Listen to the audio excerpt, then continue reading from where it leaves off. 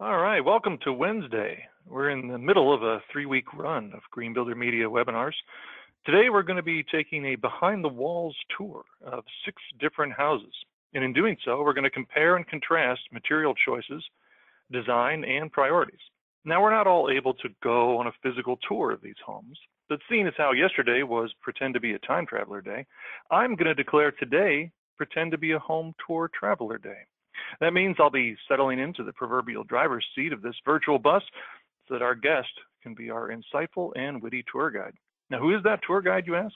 It's none other than Matt Power, editor-in-chief of Green Builder Media. It's largely because of Matt that Green Builder Magazine has been named Best Residential Trade Magazine for 7 consecutive years from the National Association of Real Estate Editors.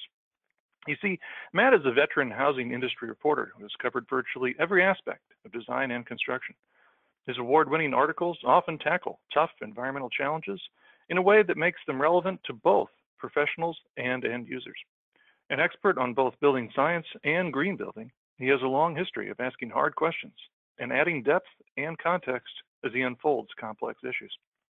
Now, before we get going, I wanted to let you know today's webinar sponsors are Amvic Building System, BASF, DuPont, and Jinko Solar. Like all of our webinars here, you are welcome to submit questions for our guest. Simply use the questions box on the right side of your screen. I'll review those questions and pose them to Matt during the Q&A time set aside after the tour. Matt, are you ready to get this bus rolling down the road? I am ready. Take it away, sir. Okay. Well, thank you everybody for taking time out of your long pandemic in exile to spend a few minutes, maybe less than an hour, talking about net zero. At least it's something fun for a change and not bad news. Let's talk about some good news for a change. I appreciate also, Mike, that you said I was witty. That is the greatest compliment I've had in quite a long time. So I hope I can live up to that. My interest in net zero goes way back, and in fact, I'm working with a fellow you may know right now, Steve Easley, who's a kind of a building science wonk, and Joe Stieberek and I have a relationship of decades back when we first got into this business. So I've been covering net zero and to some extent other types of energy efficient home, passive house, and home certification programs for many years. So this is a subject that's near and dear to my heart. So one thing I did want to clear up though is I said I'd take you on a tour of a half dozen homes. I'm only actually going to show you 5 homes because being a building science geek, I got so distracted with all of the other building science things that as I was putting my presentation, I only had time to throw in 5 homes. So I hope you'll forgive me that minor discretion. All right, let's get going. Let's see, so I can get you started here. Okay, first I just wanted to, if any of you, and many of you may be well versed already in what's going on with net zero energy homes. Now, but I just wanted to do a quick primer for anybody who's sort of new to the idea. So the basic premise of a net zero energy home is that you would produce enough power on site to supply all or most of your energy use needs from that building. Now, when they say net, headlines like this make it sound like half the country has moved into net zero energy homes. That hasn't happened, and I'm going to show you some real numbers of where we are in the net zero energy universe. Well, first, I threw this in to show you where we're going. Under the new Title 24 in California, all residential construction will be net zero. So what they're hoping is that this is going to give a huge boost to the numbers, which are here. Okay, so take a look down that chart on the right. This is approximately, I think this is maybe a year and a half old, these numbers, or 2 years, how many zero energy units there are in North America.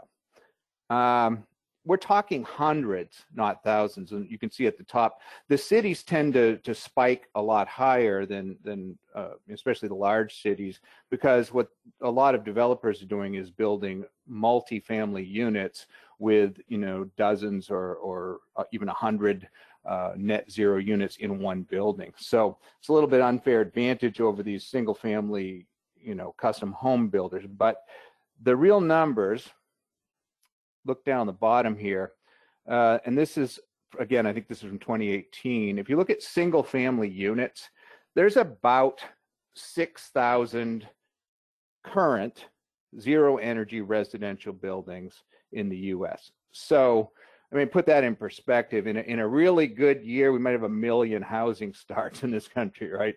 So we've got a long way to go, but let's look at it a different way. We have a huge amount of white space for that market. And we are going to change how homes are built in the US, and we're going to create some positive news in terms of, you know, addressing climate change and changing the reputation of the housing industry as we move into this zero energy new universe. This article at the top I wanted to throw in because if any of you are already building a zero energy house or even apartment buildings, make sure that you log into the Zero Energy Coalition and get your house or unit added in. It's a voluntary, I think, you know, they don't go out and hunt down these units. So if you can go in and voluntarily add it, that's going to save everybody a lot of work. Now, I noticed they said the 2019 inventory would be out on August 15th. I checked the website and they are not apparently out yet. So I suspect, like many things, they've gotten held up by the pandemic, but hopefully they will be cranking this new one out pretty soon. Why net zero now? This is the cover of our latest issue of the magazine. You may have heard this term, the all-electric house. Well, a few years ago, even like 10 years ago, this idea of an all-electric house may not have flown, but there's now the science and the technology have converged along with the crises, you know, the climate change crises and the volatility of fossil fuels. All of these things have converged to make an all-electric house both reasonable and achievable.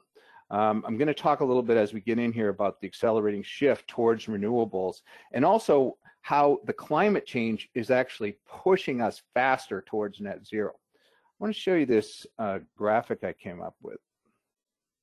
So I put quite a lot of thought and research into this graphic about what the all-electric house. Now, this is a hypothetical all-electric house, even though if you're a builder or an architect or designer, you may have communities that have many of the features of these houses in them already. So when I say an all-electric house, I mean there is no fossil fuel hooked up to this house, with one exception, that backup generator in the front of the house there. Now, I am a fan of propane as a transitional fuel. I think that, you know, it's hard to, you know, it's not a bad thing to have a backup system with an all-electric house. And I think at this point, propane is a decent, and it's if you know anything about propane, it's sort of what's left behind in the natural gas production cycle. So that's the one place, the one exception where I'd say maybe there's a fossil fuel play in the all-electric house. Now, if you look around at this, I want to point out a few things of the technologies that are really critical. Down in this circle on the right, you see this hybrid heat pump hot water heater. Now, I don't know about where you all live. I live in Maine, and you know, I can walk into Lowe's and buy one of these hybrid heat pumps for $1,000, and the state will give me something like $650 or $700 back. So it's actually cheaper for me to buy a hybrid heat pump hot water heater, which is 3 times at least, if not either double or 3 times as efficient as the old-fashioned electric resistance hot water heaters. Now, a couple things I wanted to say about these hybrid heat pumps, if you're not already using them. If you're putting them in a basement, you have to be aware that they are going to lower the temperature a little bit. So I know, you know, up here where it's cold, if you don't have a heat source in that basement, be a little bit careful. It's from the research that I've read, it's only a few degrees that it's going to lower it, but you don't want it to drop the heat below the freezing threshold. The other thing is, the good news is it's going to dehumidify that basement. So if you're trying to upsell one to a customer, you might talk about whether they have a dehumidifier and they're running it in the basement. Putting one of these in can play the role of the dehumidifier, but at the same time heating your hot water. So there's sort of a double savings there, and you could do the math on it. Another thing I wanted to point out on here is you see there's quite a lot of solar. Over the awning on the porch there, there's a new type of solar panel coming out, and we work closely with one of our sponsors for this webinar. Jinko has come out with a product called the Swan series, and it's a bifacial solar panel. So the way these work is the sun comes in the top, you get your normal solar electricity production, and then whatever light bounces off a reflective surface underneath the panel adds another, say, 20% or somewhere in that range of power to this panel. So this is going to be a big deal, I think, because, again, you're using a small amount of space, and you're getting a major, another major elevation in the potential and the power of a PV panel. You see over on the roof on the right, and this is one of the things that's a little more hypothetical, is the idea of solar hot water assist. Solar hot water, I've noticed, has not been as popular. It has sort of gone, I wouldn't say it's gone out of favor, but the market is not what it used to be. And part of the reason for that is because of these hybrid hot water heaters. Is you can run with a solar array, you can produce enough electricity now to produce hot water in a hybrid hot water heater, whereas before that wasn't really possible. So I don't know what's going to happen with solar thermal on the roofs, and I'm interested, if anybody's in that business, send me a note and tell me how your business and how you're selling against these hybrid hot water heaters. Now, the other thing I wanted to point out is the electric vehicle. One of the synergies still to come for, and this applies to net zero houses, or I'll tie it back in, is between electric vehicles and the battery and PV systems in houses. So once that all works seamlessly together, the electric vehicle battery will become part of the battery system, essentially, of the house. And this, again, is going to make these all-electric houses even more viable. Some of this other stuff I'm going to touch on a little later, like the advanced heat pumps and the gas-free cooking. I'm going to. All right, so these are what I call game changers. These three technologies, I think, probably more than anything else, are the reason that electric homes are now possible, and they're the thing that makes, essentially makes it a lot easier to get to a zero energy. So I don't know if you're aware of induction cooktops. They operate about 30% more efficiently, at least in some studies, than gas tops. That happens to be a Whirlpool model. The thing that people don't know about induction tops is that they're actually really good for cooking. The reason a lot of customers insist on gas cooktops is because they have these fine controls and they like to turn stuff way down and simmer it. Well, with an induction cooktop, you can do the same thing with a good one, and you can cook on cast iron. And I don't know if any of you are cooks, but for me, the ability to cook on cast iron, that was the deal breaker for me that said, yes, it's time to go induction. Now, on the right here is a heat pump system from Trane. Now, the thing that's changed about these heat pumps, and so these can cool and heat these electric homes, not only are they more efficient, they have variable speed motors now, so they ramp up. Instead of kicking on powerfully, which takes a big surge of electricity, they ramp up slowly. The other major thing that's changed is they can work now down to much, much colder temperatures and work relatively efficiently. So that, again, makes them viable for essentially almost any climate. And it's one of the things that all of the heat pump manufacturers that I know of, that's been the holy grail of how to make these the mainstream go-to source for HVAC. So, and over on the left again is the hybrid heat pump. So these three technologies are the ones, if you do nothing else and you're building new homes or you're doing a major remodel, put this stuff in there, because what you're doing is you're getting that home zero energy ready. This is all stuff that's going to benefit from the solar renaissance that is happening. So this chart sort of backs that up. Look at these numbers. So these are these technologies that I was talking about, and I found this chart after I had picked the technologies, and so maybe it's more than coincidence that these are the big growing technologies. But I also wanted to point out at the top, what's the biggest technology? What's the biggest product of all? Insulation. So I think we cannot understate the importance of the envelope. So if you don't have the envelope, everything else doesn't matter. I once did a chart of a green building pyramid where at the top you had your solar and at the bottom you had your siding and your insulation, right? So the things that you have to have the fundamentals in place. If you don't get that shell right, it's not going to matter if you have a heat pump water heater.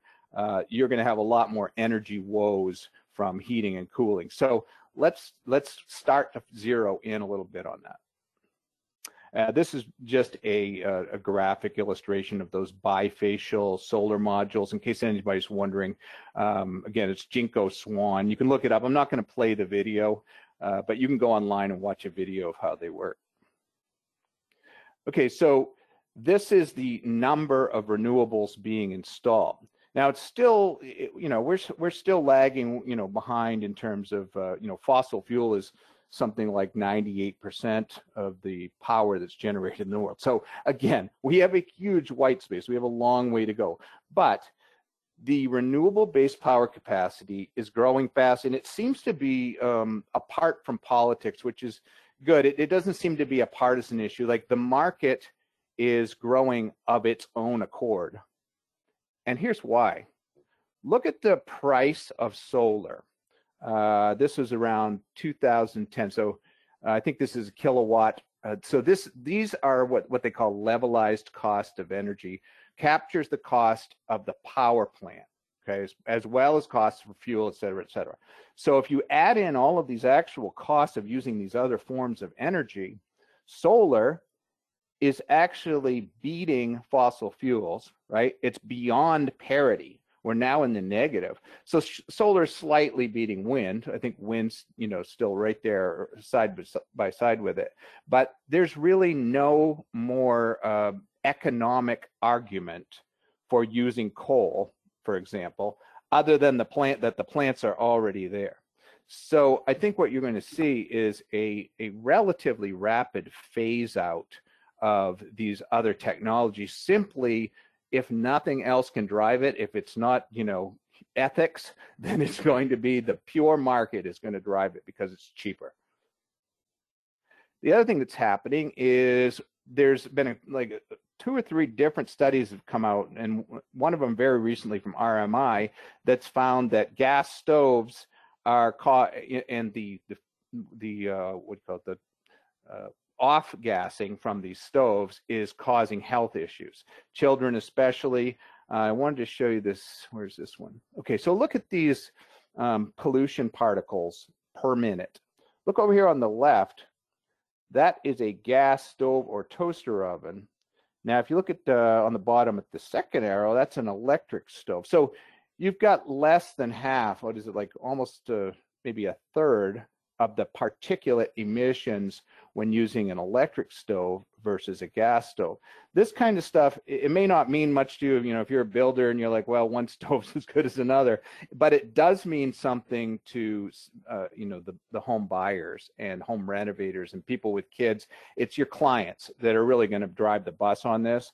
And I think what's happened is with coronavirus especially, there's become a much greater awareness of things that might be invisible in the air, right? So IAQ is huge, and IAQ is, again, directly related with these zero energy homes. It's probably the biggest, most complex factor in building a zero energy home correctly.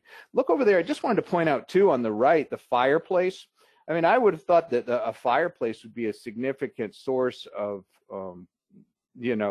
some kind of particulate in the house, but it turns out if a fireplace is built properly, vented properly, it has a very low significance in terms of actual particulate, which is good news for, sellers of fireplaces. Ventilation, I don't want to get too far into the weeds on this. ASHRAE, I put up here some stuff from ASHRAE 62.2, the Title 24 version, which is probably the strictest one, which has just come out in 2019. So they have changed some of the rules, and it's a little, I'd say, less strict, shall we say, if you're not building under Title 24.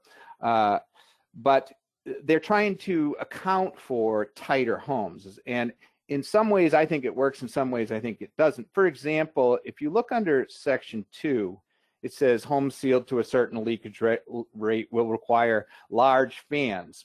The reason I put "but be careful," that was my add in there, is because as you put large fans in, you then have to have a supply of makeup air to compensate. So it's a balancing act, and this is where, you know, having a really knowledgeable HVAC person is really, you're really going to need it now. It's not something you can do by the seat of your pants. If you start getting into zero energy and zero energy ready homes, you're really going to have to up your game in terms of ventilation. Make sure you have somebody who really understands the difference between a zero energy tight home and an older home where you know, systems are more forgiving. The number 3 there is that you can now use balanced ventilation systems and compare it with other supply only systems. What this is really doing is saying, hey, go ahead, put in mechanical ventilation. We like the use of mechanical ventilation as a way to make sure that the air is healthy in these tighter types of homes.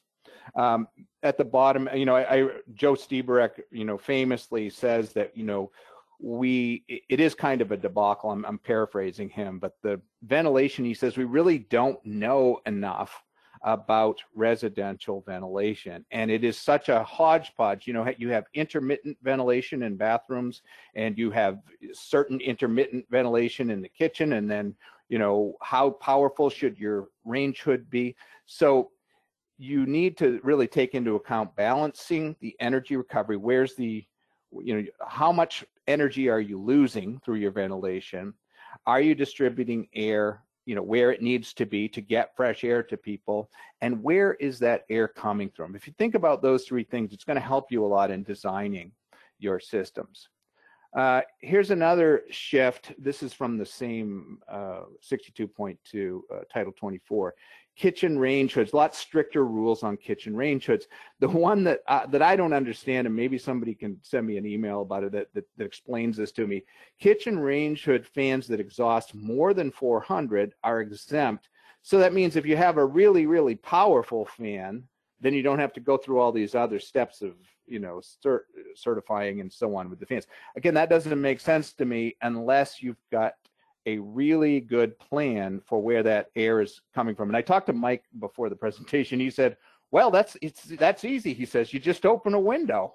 And I thought, well, yeah, you could certainly do that, but it seems like that would kind of blow your whole ventilation system. So let's not resort, if we can help it, to opening a window. Let's have a system that when it's minus 12 degrees outside, we don't need to open a window to fix the fact that we put a 600 CFM range hood in our kitchen.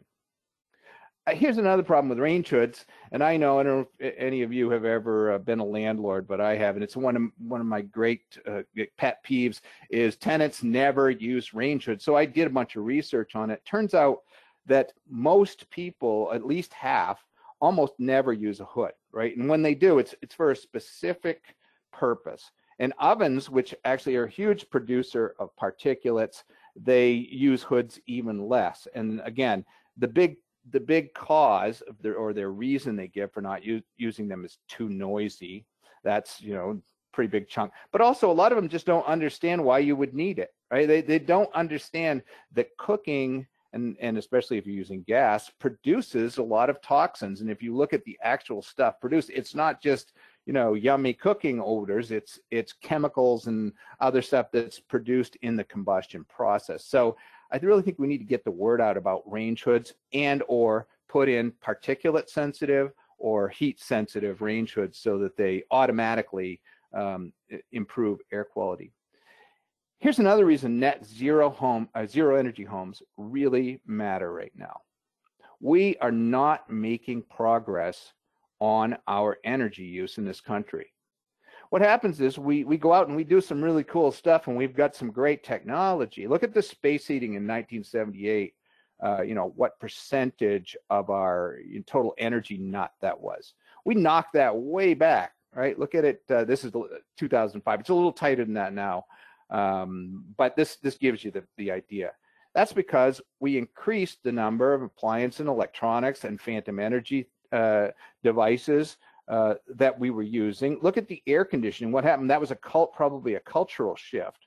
So we need homes there's no way we can sort of how do you say this? We can't tweak our way out of this problem. And the problem that's related to this, of course, is the more energy we're producing, typically, the more pollution we're producing. So in a way, zero energy homes solve both of those problems, right? Not only are they taking us out of the energy production equation, but we're actually producing energy on site.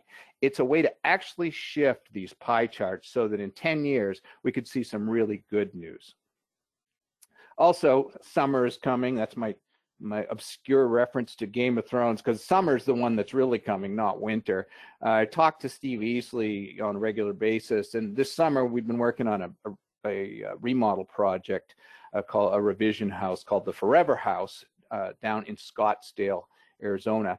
And he's been giving me daily weather reports, and in his house, there's so much heat coming. He purchased an older house. There's so much heat and so much sun beating down on that house that he couldn't get the upstairs with all the air conditioning running below about 86 degrees. So when we remodel that house, we're putting a very elaborate sort of sandwich system of spray foam and Thermax and other products to completely break the thermal plane from the roof so that he can reduce the thermal gain in that house. So zero energy houses have to take into account extreme weather. The heat seems to be the most likely one right now. I mean, we have these other issues like wildfire and ventilation related to wildfire and pandemics and other, but let's say heat is a big one because it affects probably more than a third of the country is going to have to deal with this, and it's already here. The other stuff maybe come down the pike, but if you're building in that region, we have to address it now, and zero energy homes are a natural way to do that. This is Rocky Mountain Institute came out with this report on single family zero energy homes, and a couple things I wanted to point out. There's two different sort of references that get thrown around. There's zero energy ready homes, right? And you can see the definition. I won't read it to you. And there's zero energy homes. They look like they're about the same, but the reality is, especially if you are a builder and you're trying to decide, do I go all the way to zero energy or zero energy ready? Zero energy ready is way easier to hit the mark on. Much easier sell in terms of the marketplace. And, I think if you can hit zero energy, great. But my sort of, I guess my advocacy would be hit zero energy ready, but have some features in the house that you could cross over, for example, by adding some more solar panels later to get it all the way to zero energy, because it's a long road from zero energy ready to zero energy. Let me show you what I'm talking about here. Okay, so zero energy home, you're going to have an average 7.3% cost premium. So it does cost more at the get-go to build all the way to zero energy. ZER only have a 1.8% cost premium. That's the RMI comparison. So look at these numbers. And I know it's the builders who will really be interested in this. So cut to the chase here. A zero energy home costs you of this size, right? So build a 2,800 square foot house. It's based on the RMI estimates, about $23,000 more to build, right? So a zero energy ready version will only cost you about $6,000 more. So already you've got an easier sell in terms of the upgrade that you might sell to a customer. This is sort of what I thought was really interesting. It's like, why will people buy or not buy the upgrade to a zero energy home? So these four things: the mortgage, which is it's not really the mortgage, it's the energy savings over the life of the mortgage, right? How much are you going to save by the time you pay this house? Resale, which is actually the more realistic thing that people look at, because people still move in the US on an average every 12 years, right? So will they have saved enough on the energy savings over 12 years to resell that house? They're actually going to be thinking about that. The consumer willingness to pay, the research suggests 4% is a sort of an easy threshold to get over. And first cost is basically comparing it to what it would be to build a conventional home like this. So look at this zero energy home, right? So this is the zero. This is the harder one. Look at the thresholds, the first cost threshold, right? So nobody makes the first cost threshold because it's always going to cost you more to build a zero energy or zero energy ready home. So just forget the first cost. But you've also passed over you're more than 4%. You're not going to have made enough energy back in 12 years, except in Baltimore, right? So you've missed all these thresholds. So all you can sell that house on is that 30-year mortgage threshold, which is, hey, you're going to save $26,000, right, in Houston. Now, compare this to the zero energy ready incremental cost. Bottom line, you can't build it for the same price as a conventional home. You know, you're doing it right instead. So, but look at every single threshold you've hit. You've hit the 4% threshold, hit the resale value in every market, and you are the mortgage threshold. You're still gonna, save them money. Everything works. So it's just an easier threshold. It's an easier sell to get people to embrace zero energy. All right, so let's talk a little bit about some case studies. Now, before we jump into these, I wanted to say too, if you want to sort of get something like a certification that you could then brag about on a zero energy house that you've already built, you might want to look at the DOE's Zero Energy Ready Home page. So it's down at the bottom here, EERE, you can, I can send you the slides later if you want. But register your house. It gives you sort of a nice a pat on the back and something you could use as a marketing pitch, I think, with future clients to say, hey, this is an official DOE zero energy home. This is a ZER home, HERS rating of 20, average monthly energy bill of $80. It's almost a 5,000 square foot house. So this is in Durango, Colorado.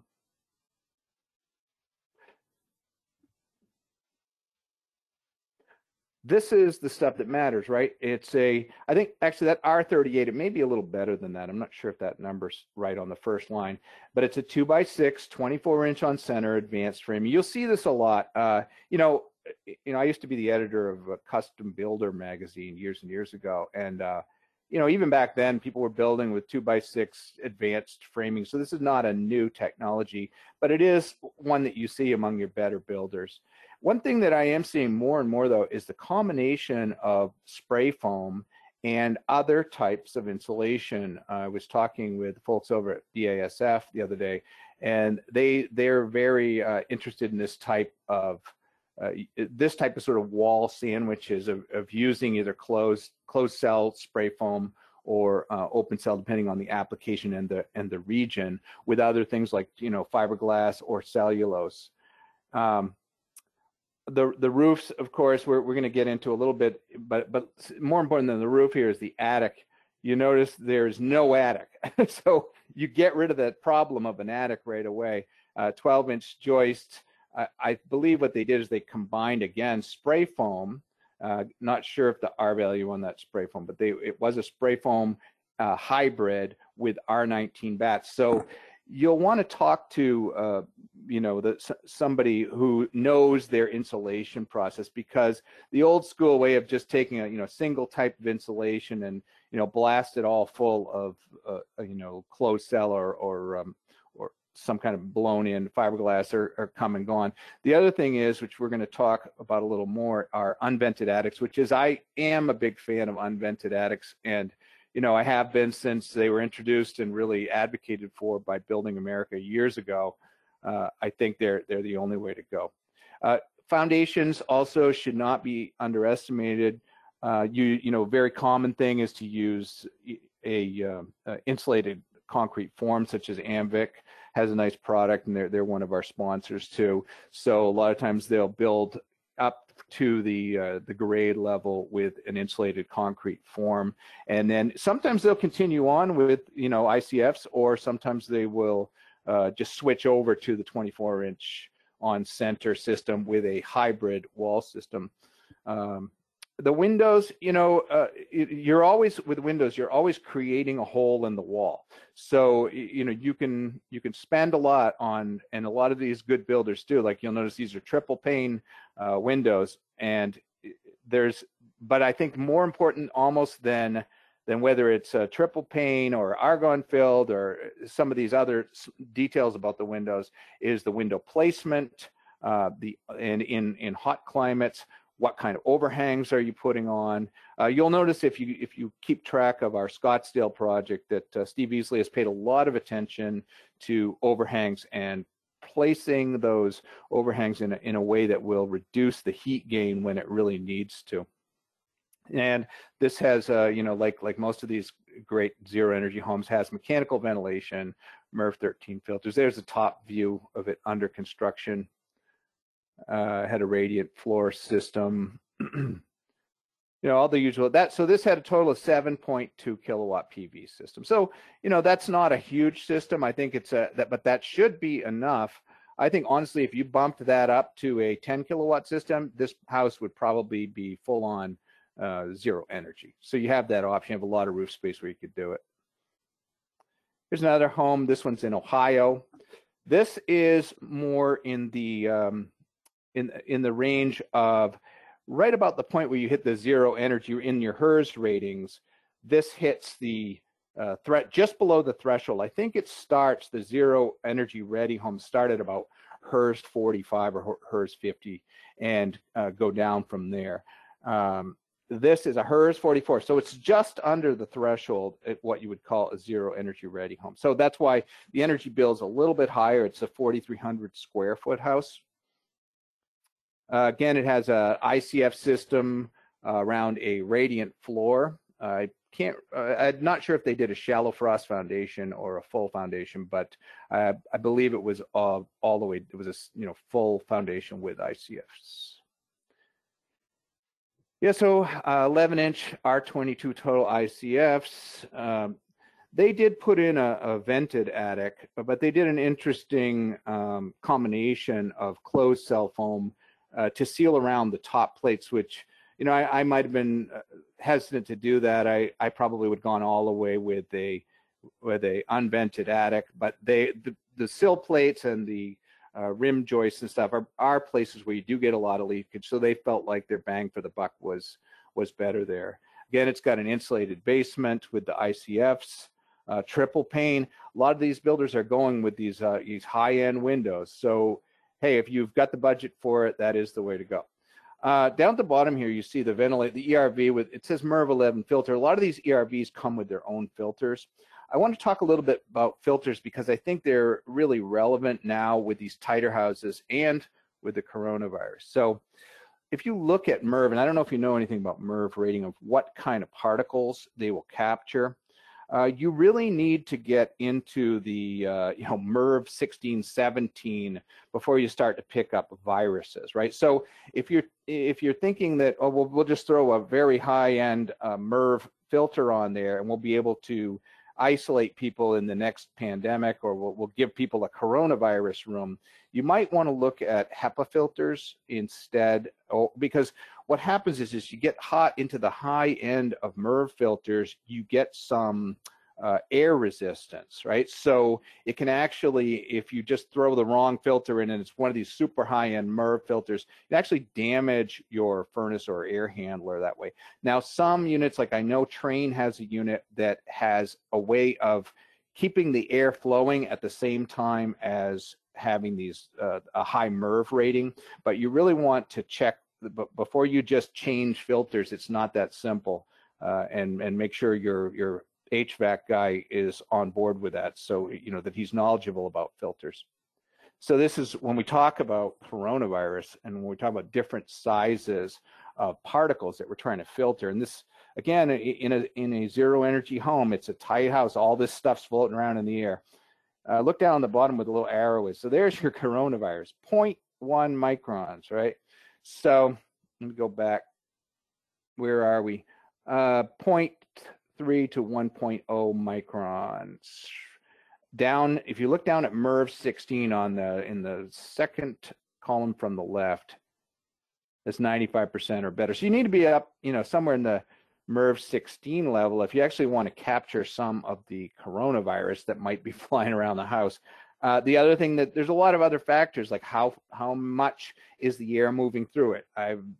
If the more the air is moving through, theoretically, the more particles it's going to capture. When the thing is not running, however, it is capturing no particles. So there's some complex things you want to figure out. My advice, if you're actually trying to create a pandemic room in a net zero house, put its own heat pump HVAC system in the room and isolate the room completely from the whole house system. That's the easiest way to get that done. And this is that same house, combi boiler. See, is there anything else? Nothing especially. One of the things that's interesting about these product stat lists is they're not, rocket science. There's stuff that we're all familiar with, right? But they're doing it all right. They've got all the Energy Star appliances, WaterSense fixtures, smart enabled. If you're not doing this stuff, then you're lagging a little bit behind your competitors, right? Because most of the really good builders that I know have been doing this stuff for years. So this is not new. Here's one in New York from Greenhill Contracting. So this had a HERS of -5, right? There must have been some other associated costs. It might just be like the grid hookup cost is why they have a monthly energy bill of $10. But that's pretty damn good. They're saving almost $4,000 a year with this compared to a typical house, the same floor plan, same blueprint, thanks to their efforts on this house. So how did they get this house to HERS -5, which is actually positive energy? Well, they used ICFs, right? They have an unvented attic. So an unvented attic, they used open cell spray foam and they combined it with closed cell spray foam, right? So they got an R65 with that roof. Now, one of the things that when I was talking to Brad over at BASF the other day, we were talking about spray foam, and especially I'm very familiar with construction in Florida. And a lot of older houses there don't meet the hurricane code, but spray foam has a strengthening effect on roof assemblies. Unfortunately, the insurance companies haven't recognized it yet, but he said, there's a lot of reason to use different types of spray foam in different climates. He says, like in Florida, you want to use an open cell spray foam, like in roof cavities.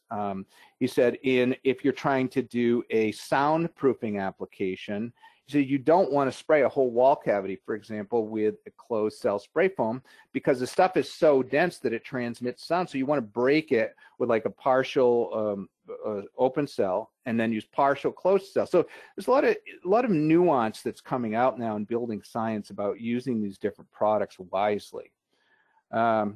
This again has you will not see a zero energy house without either an insulated slab or an insulated basement. So there's you can lose 20 to 30% of your energy in an uninsulated basement. So if you're not already there, you want to add that to your repertoire.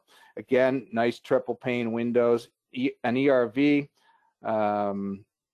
This one's got some smart sensors in the house, the ventilation, right?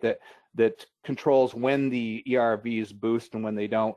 A good HVAC contractor can do that kind of thing. Panasonic's got a lot of stuff now with smart sensors, and they can tie in, they have a Cosmos system that's a smart system that's just come out where they can tie things together. Trane has a system like this. Carrier has a system like this. There's no shortage of really great smart HVAC balancing systems. And also I know notice somebody from Passive House was on this call. Passive House has done a really good job of managing ventilation. If you have questions about how to balance ventilation in a really tight house, the Passive House people are a great resource for that. So don't overlook them as somebody you could go to. Ducted mini splits. There's a picture of the attic, the sealed unvented attic. You got a heat pump hot water heater, all the basic stuff. There's another house. This is another one from the same builder. It's in Gardner, New York. A HERS rating of 2, right? So again, they are almost at zero energy, right? So there's probably just a few little ancillary things that are driving that bill up to $35 a month. So they're saving $5,500. I mean, that's a pretty easy sell to a client. We're going to build you this house, and we're going to save you $5,500 a year. All right. That it seems to me that that's not a hard argument to make, and especially this is a zero energy ready home, right? So it's not even zero energy. So theoretically, you've only added 1.8% to the cost of building this house, and look at the payback that the owners are going to get. ICFs again, R64. This is the same builder, so it makes sense. He's using the same system. He's got these vaulted, unvented ceilings, R64. You know, if you look at these houses, the 3 or 4 houses we've looked at before, this guy has really figured something out. I think with the addition of the unvented ceilings and unvented attic space has made a huge difference. I mean, he is by far the closest to a zero or to positive energy production. So he's got this system down. I don't know if he's got the most beautiful houses or what the custom people want, but he certainly has got some good science going on in terms of energy efficiency and payoff, right? Let's see, regular stuff, ICF, spray foam, triple pane windows, hurricane clips, no VOC paints, et cetera, just a damn good builder. I wanted to talk a little bit about volatile. So if you guys are building or you're remodelers, you know this chart, which is dimensional lumber has shot through the roof about the time the pandemic really got going. I thought the statistic on the right was interesting. Price of framing lumber topped $800 per 1,000 board feet, 130% increase since mid-April. Now, recently, I know that these prices have started to fall, but during this time, a lot of people have asked us, and we have done a little bit of writing and researching about alternatives to structural systems and how can you replace dimensional lumber, how can you replace sheathing like OSB, plywood, these kind of things. One of the things that comes up a lot is ICF versus stick framing, right? So this is an Amvic ICF house going up. I think they've, they're doing the walls as well as the below grade. The way this works out in normal times is that ICFs tend to be a little more expensive. Some of the research suggests $1 to $4 per square foot over stick framing. The ICF people always point out that because the buildings are more energy efficient, the cooling and heating equipment can be more precise. This cuts almost $1 off of that cost, right? But what's happened too is now because of the spike in lumber and OSB and also the shortage of labor, ICFs have come very close, if not reached parity with stick framing. So it's actually a great time for ICFs. And the only thing I would say is if you decide to get into the ICF world, I mean, these companies like Amvic have all kinds of resources to help you, but don't just assume you can just throw the stuff out there with an untrained crew and you're going to, immediately get price parity. There is a little bit of a learning curve. And, some of the research that I read says that crew experience, once you get that crew up to speed though, you can actually even beat framing if you can get it to the point where the crew knows what they're doing. But you do have to get them trained. And there's other stuff you have to figure in, like how do you frame around those windows and doors? The bracing and scaffolding, is that something you're going to rent or are you going to own? And when do you make that investment? So these are just other little considerations. I don't want you to go into it blind, but you go into it with your eyes open. You can really make ICFs a practical and cost-efficient system. Plus, you get all the perks of it, like soundproofing and basically storm-proofing, even very resistant to floods and storm surge. It's actually a great system for coastal buildings. Some of this research we've done shows that these things hold up better than anything on the coast. So that's one way to go to react to some of this lumber volatility. Now, sheathing, we know OSB and plywood are very volatile. They went through the roof for a while. There's two different systems I wanted to let you know about. So rigid styrofoam, and that is Styrofoam brand. Okay, so there is a method that is, you know, code approved to use styrofoam from DuPont, which is, I think DuPont now owns it, with lead-in bracing. Let me show you what that looks like. So that's, you see the picture on the left, that's what they call lead-in bracing. So essentially you brace your walls, and you can do it also with these special metal hardware. That's a Simpson strong tie bracing. That's the actual model number of it at the bottom. Now, once you've done that and you've essentially given the wall the shear strength that's required, you can then put styrofoam directly over it, which gives you a couple of advantages.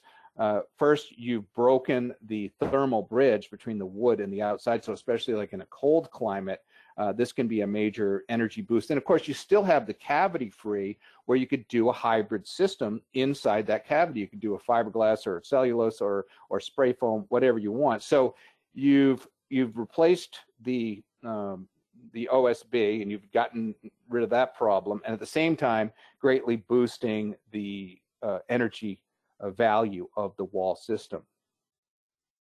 So that's sort of, I had written an article about it recently, without OSB panels. Okay, so this is the HP, I think it's actually the HP Plus wall system. Now, BASF, what they've done, we were talking about hybrid systems, where you combine like a spray foam system with a neopore graphite enhanced rigid foam insulation. So it's a little bit similar to the styrofoam application. But again, this doesn't involve any OSB, right? You get a super efficient wall, and you've avoided all of those supply chain problems, and you get a very high performance wall. It's another alternative to the OSB. And here's the one that's near and dear to our heart. This is one of our Green Home of the Year Award winners, a friend of ours, Gene Myers. You may know him. He's a great builder and a good guy who just keeps kicking it and should I say, knocking it out of the park with these homes. So this is a HERS 8 home. So annual savings, $4,550. That's a pretty good pitch to a potential homeowner. And if you look up in the top right, you can see the PV on the roof of this thing. So it's got quite a large PV array. But the thing that's interesting about Thrive is basically all of their homes are now coming up to this level, right? They're just outstanding in terms of performance and energy efficiency. One of the things that they do, and not necessarily in every home, is they do sort of old school. They don't take any chances. So they're doing double wall construction. And any of you guys who've been in the building business a long time have seen this. It is it's a sort of a fail-safe way to get a really, you're almost building a house within a house to get a really efficient wall system.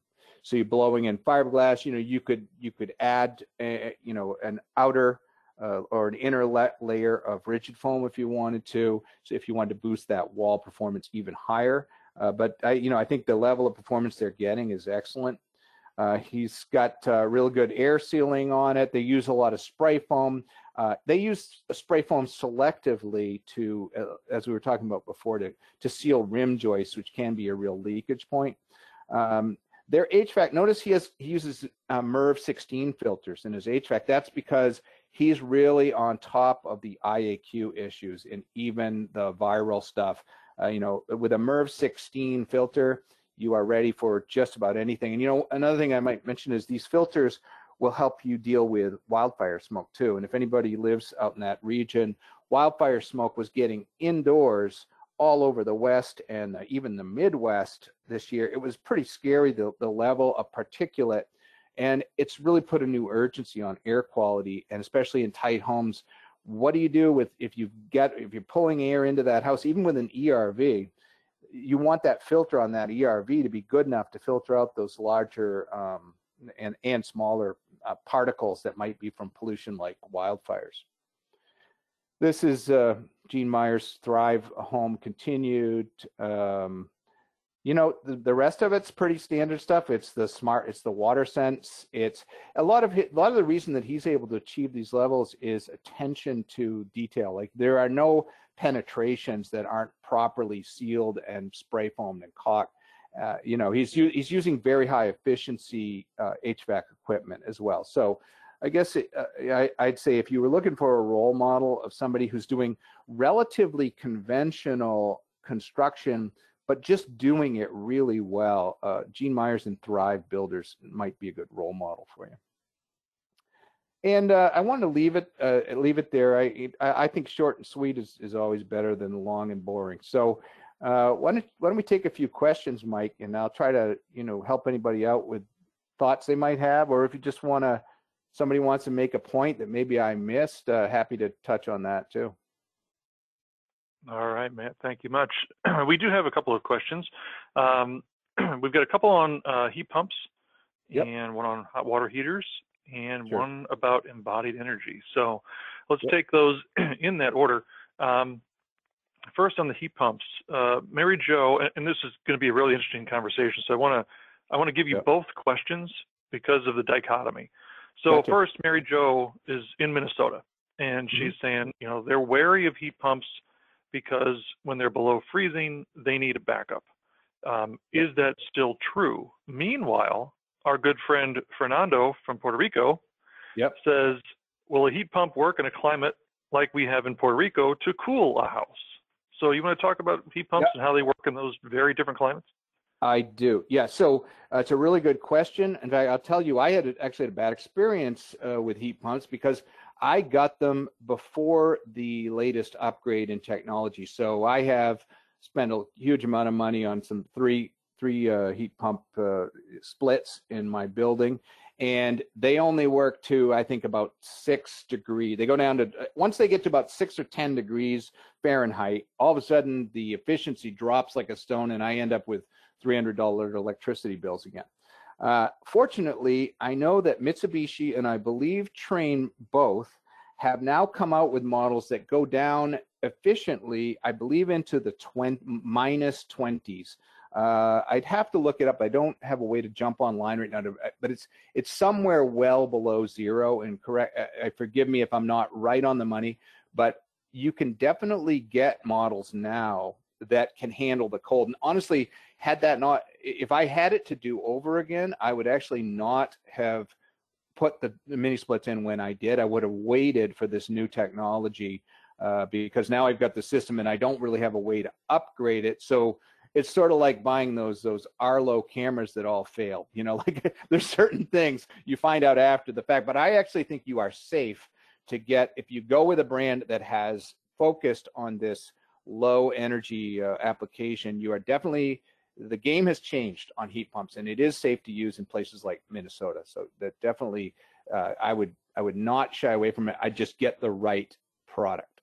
And on the Puerto Rico question, absolutely, the heat pumps really thrive in hot weather. I mean, honestly, they are. I did some calculations on it a while back. So with heat pump cooling, I think it's a 1 to 3 versus, like, if your air conditioning bill, say your air conditioning bill is $300 with a conventional air conditioner, with a heat pump, you can figure it's going to be about $100 for the same cooling. So that's a pretty good, I mean, that's the math you'll want to do, is how much is it going to cost you to install it? There's very little maintenance involved, but I suspect, if you're saving, $200 a month, right? You're going to pay that down pretty quickly. One thing I would say about heat pumps is check around. Different installers have vastly different prices for installation, and you don't necessarily have to pay premium dollar to get a good heat pump installation. Get some recommendations, but don't take the first estimate that you get. Find out who's a good team in town. Make sure they do a good job, but then get 3 estimates. And a lot of people just jump on that first estimate, and you can literally end up paying 2 or 3 times what you need to for an installation. I'll take another one if you want, Mike. Yep. Yeah, we got 2 more because I know you got to go. And just for those who are sending in questions, it's fine to send in questions. What we can do is we can have Matt follow up with you post webinar. Yep. So David had a pretty basic question here. Can you explain the word hybrid with the hot water heaters? Yeah, so that's a good question. So this is one thing you want to check when you buy these, when they say hybrid, it usually means they can run the old-fashioned way on resistance electricity, or they can run using heat pump technology where they basically steal heat from the surrounding air around them. You definitely want to, I'm not sure if all models have this capability, so you want to ask that question because what you want is if, for example, you have this in a space and it's real cold, right? And it's sort of the same question as the heat pumps, and it gets to the point where it's not efficient, that hot water heater should switch over automatically to resistance heating, so you still have hot water, right? You don't want it to shut down just because it's not efficient anymore. So you want a hybrid, which means when the temperature and the conditions are right, it runs in the most efficient mode. But when they're not right, it still runs, if that makes sense. Okay. Yep. And the final question we're going to take for today, like I said, we will be following up with people who have sent in questions. Mm-hmm. So Matt wanted to know, what about all the embodied energy of some of these products? Yeah, I'm with you. I'm with you. So yeah. Yeah, that's a good question too. I mean, great. These are all great questions. Embodied energy is something that I have actually covered for years, and you know, there's been different studies, but I would say that the most sort of reliable estimate of embodied energy, and this almost doesn't matter what you use in the initial construction of the house, is that the embodied energy is about 11% of the total energy used by the house over its lifetime. Now, it gets a little vague in there, right? Because what's a lifetime? Is it 100 years? Like in the US, we have a terrible standard for what's a lifetime product in the US, right? Like a lot of stuff's 25 years, 50 years. It's all over the map. You know, other places like even Canada has better standards for what's lifetime. So you basically are in the 11% range for a house that's going to be operated, say, for 50 to 100 years. That's why, you know, even things like spray foam, which I've often asked, you know, manufacturers to spray foam because they have a fairly high embodied energy, but the benefits of the greenhouse gas reduction happen almost immediately, right? So you spray your foam in, and in the next month you start benefiting from the fact that, you know, yes, you had a small sin, but you get a little bit of you get a lot of angel points after the small sin. And you know, like the fact is that, and I will say that, even I showed you a bunch of large houses today, is we are advocates for smaller houses. However, you know, everybody's got their reasons, and a lot of times the custom market frankly won't buy smaller houses, but the best thing you can do to reduce your embodied energy, of course, is to live in smaller spaces. And I mean, I live in small space, and you know, some of my friends don't, but I think over the long haul, we do need to take seriously the idea of how much space you use. And what I'd like to see is creative use of space, where instead of having, you know, dedicated rooms like dining rooms and this sort of foyers and all these rooms that are not used, and you can look up research on this. If you look at like a cluster map of where people use in their homes, it's stunning, because like 80% of the time or something like that is standing around in the kitchen, right? So I think that if you talk about embodied energy, and what we really ought to talk about is, can we, not so much changing our materials. I think these high-tech materials, the price we pay ecologically probably is worth it in terms of if that house is going to be around for 100 years, because you're going to burn so much fuel trying to heat and cool and power that house otherwise. So yeah, I'm with you on the embodied energy. I hear you, and it's a question I ask all the time, is how do we get embodied energy down? I think, frankly, we shrink the houses and we get people on board with living smaller, living more creatively and cleverly in multiple use spaces. But I don't think changing the material composition right now is the answer. All right. Well, thank you, Matt. I appreciate your time today, and I certainly appreciate our audience. Thank you for attending, asking great questions. And like I said on those questions, if we didn't get to yours, and I know we didn't because I see all the questions that come in, don't worry, we're going to follow up with you. Yep. So thank you very much for attending. Also, thank you to Amvic Building System, BASF, DuPont, and Jinko Solar for their generous sponsorships. Now, we hope you'll tune in for our final webinar of 2020. Next week, we'll be joined once again by Sarah Gutterman, CEO of Green Builder Media, as she delivers a special report on the state of the construction industry. That webinar will take place on Wednesday, December 16th at 3 p.m. Eastern Time. So please make a note of the later than normal start time next week. We wouldn't want you to miss it. Until next week, stay safe out there, and happy Hanukkah to anyone who's going to start celebrating that on Friday. Take care, everyone. Thanks, everybody. Happy holidays.